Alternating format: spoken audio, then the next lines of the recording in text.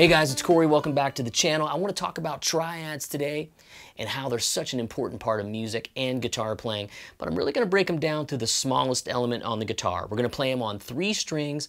We're going to move them around. It's really going to help our soloing and even our rhythm playing. And another small, great little device is this guitar right here, the 000 C Junior 10E from Martin Guitars. And here's the kicker.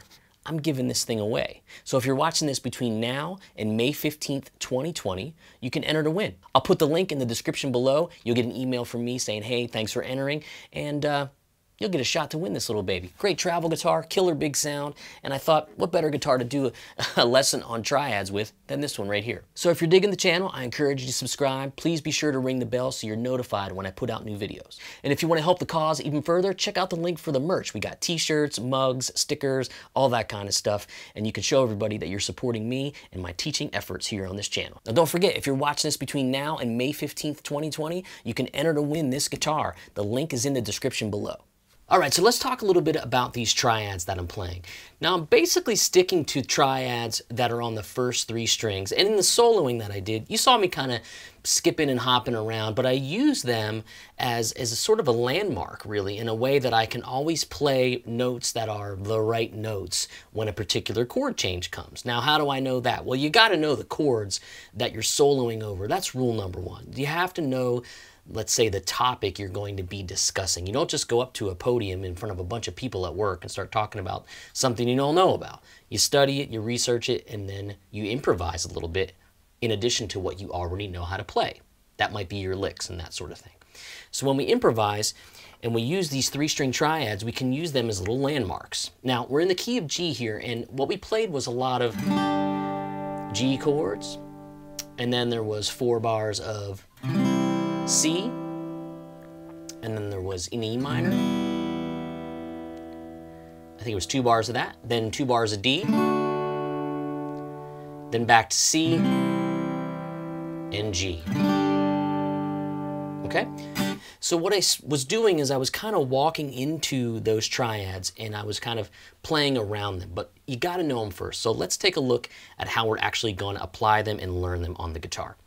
So what is a triad? Well, first of all, a triad is a 3-note chord derived from notes in a major scale. So in the key of G, we have a major scale,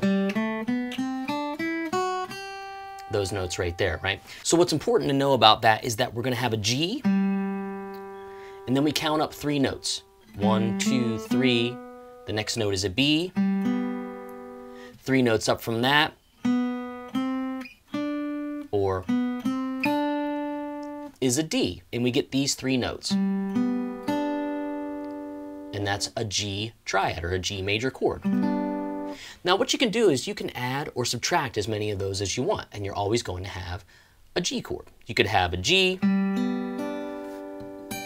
and have a G way up there, and it'd still be a G chord. It's ridiculous, I know. My point is, the 3 notes are the ingredient of the chord, and you can have as many or as little of those as possible. That occurs on the guitar all the time. If you play this, in that G bar chord, there's a lot of G's, B's, and D's happening. In this open chord, this one just has 1 B. Play this one, and you get 2 B's. So it's a combination of any of those 3 notes. Same thing is going to go for the C major chord and the D major chord.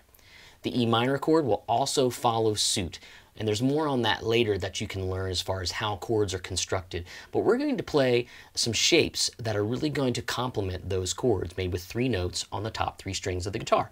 So let's start with the G. And if we start here with the G note on the top string, 3rd fret, that's your G. Then we go right to a D, then we add a B. Now we can have these notes in any order that we want, but as long as we have those, we have a G chord. And that's the only time they'll occur in music like that. So if we play B, D, G, you might hear the term inversion thrown around a bit, okay? So basically it's like you took the chords G, B, D, and then you went B, D, G, and then you could go D, G, B, and you could keep kind of starting them at different intervals of the chord, and you'd have an inversion. So there's the first one. That's all you need to know. And that's a little G chord. And you can see that when you play a bar chord, or if you played like an F type shape. Let's move the next one up here to the 7th and 8th frets. And lo and behold, it looks like a D chord. Because the D chord shape is a perfect little triad shape. And it does what we said it was going to do. It's going to start now from the D note on the 7th fret 3rd string to the G note on the 2nd string 8th fret, and then the B note there up top. So we inverted it.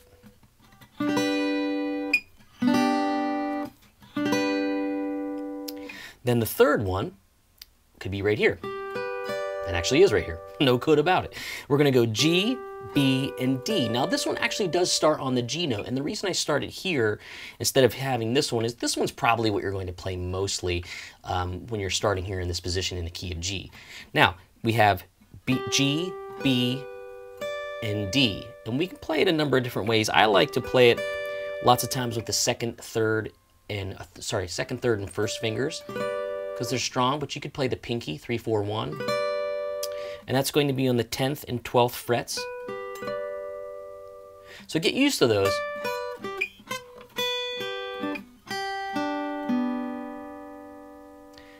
And you can put those together and you can kind of start to hear it becomes like a piano player that goes ba-da-da, ba-da-da, ba-da-da, ba-da-da, you know, that sort of thing. The same thing will go for C, but you have to locate the root note now. Now if you want to start with this shape, just move it all the way up to the 8th fret 1st string. And you could then go to this one. And that would be your next C inversion. Or we could start here with the C in the bass, which would be here on the 5th fret 3rd string. And that'd be C, E, G. Those are our notes for C. And again, I'll have these all tabbed out. You can drop me a message through my website and I'll get you the chord charts for this. Again, so C, C, and C. And I don't think about them as a slash chord or anything like that. I just think of them as little C chords all flip-flopped around. Now a D chord, you could start it here if you want with what you already know. Then you'd go here. How did I know that was D so quickly? Well, I knew C and I knew D was a whole step from there. And if you're playing these kind of bar chords, you can find those notes in there too. So here's D again, D, and D. Now we need an E minor. So the first place I go, again, I always like to think of what's the quickest way to get to from point A to point B. And let's say we have an open chord that's a D minor. Well, if I move that up a whole step and just play those top 3 strings, there's a bass note there for you for reference. My E is here on the 2nd string. That's 5th fret. Then my 4th fret is the B note. That's an important note because it's in the E minor chord. And then the G note's there. So that's an E minor triad on the top 3 strings. Here's another one. And that's actually going to start on the E note that's in the bass. So it's going to be E, G, B starting on the 9th fret, 9, 8, 7. Now check this out. If I remove this note and move it up a half step, there's E major, there's E minor. That's the difference between major and minor chords. It's that simple. Just one note changes.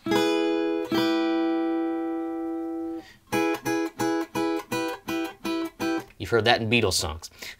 Then another one, which is kind of hard to play, which is why I'm playing on this little guitar with the cutaway, so I can get up there nice and easy. You could play this on a guitar that wasn't a cutaway too. And it's going to be a lot of fun on an electric guitar, but we're showcasing how cool this little Triple O Junior is. So that's why I chose it. Now if I bar the 12th fret, G, B, and E, I'm going to have a little triad there as well, minor triad.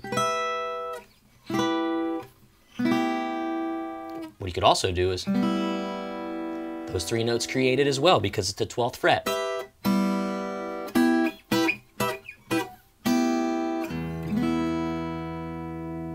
Okay, so those are the shapes I was really kind of playing off of.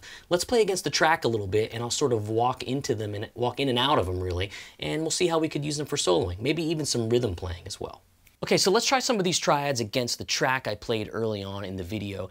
I'll play some basic triads, walk in and out of them, and then I'll show you some tricks about how you can weave in and out of them to make them a little bit more, you know, solo-esque. And you can even use them to come up with cool rhythm parts as well. Okay, so I'll roll the track a little bit, and I'll just play basic at first. Here it goes. So here's your G chord. 2, 3, 4.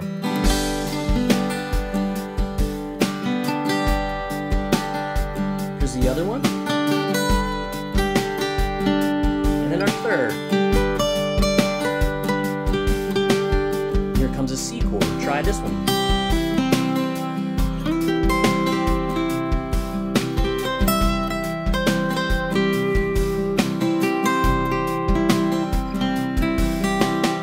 Here comes the E minor chord.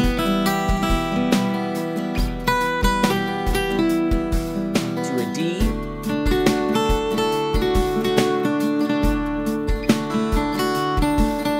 To a C. Then back to a G. Okay. So what we could also do is kind of slide in and out of them.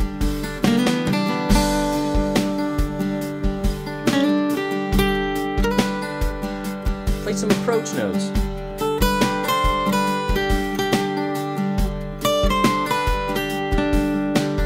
Here's the C.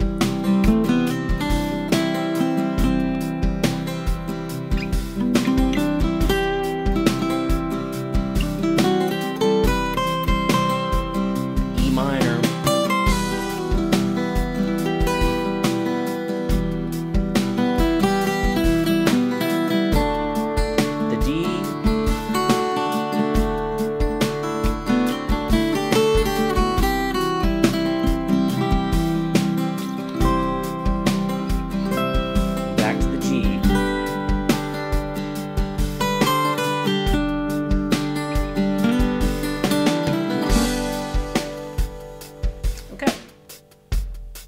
So, where does that leave us? We want to be able to play some of those cool lines. We want to take a look at the triad once we've learned it and figure some ways out to kind of make it sound a little bit more emotional, a little less like you're just putting the what I call paint by numbers, you know? So if you have this one, the G, the first one for G, the first one for us when it comes to G, slide into it. That's the first thing I did. Also, if you know your G major scale, try to find some notes that lead into it. There's a note that's in your chord. You can slide into that one, that's in the triad. You can leave the triad, like that note's not in the triad, but find a place to land. And that's important when you're playing any kind of ideas that are solo-esque, you're soloing, you're creating little melodies, you gotta find your landing spot. So you can go and really find that root note. Maybe you're playing something like this.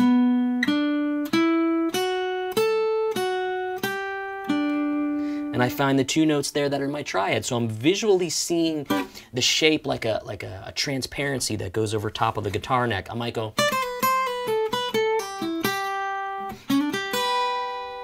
Put a little period on the end of that sentence.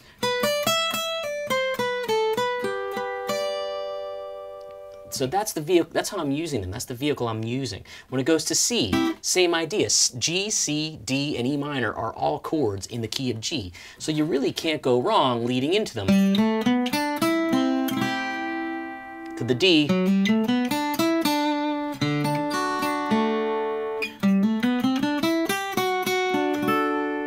E minor.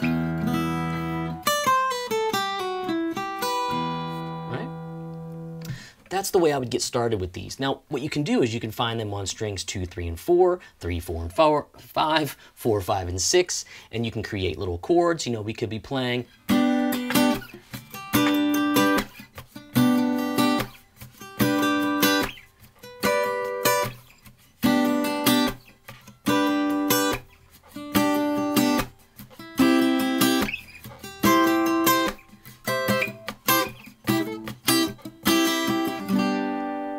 fun little ideas like that with our chords. You know, maybe somebody's going, and you can go, play a little E minor shape against that. So, you know, don't feel boxed in by any one thing you think you're supposed to do with any of this stuff. You know, there's no visual or paint artist or painter or anything like that that said I have to use blue here all the time. You can use these any way you want, however you want to, whether it's just in soloing or rhythm playing or both. Doesn't matter. All right, well, I hope you walked away with a better understanding of how you can use triads in your lead and rhythm playing and use them as target notes when you're soloing, so you're not really hunting and pecking for the right note or the money note. As long as you line the right triad up with the right chord, you can't go wrong. Again, I'd love it if you subscribe to the channel. I'll see you here every week for new lessons, and please check out my website where I have loads of other guitar courses available. All right, so that's enough for today. I'm Corey Congilio. I'll see you on another lesson.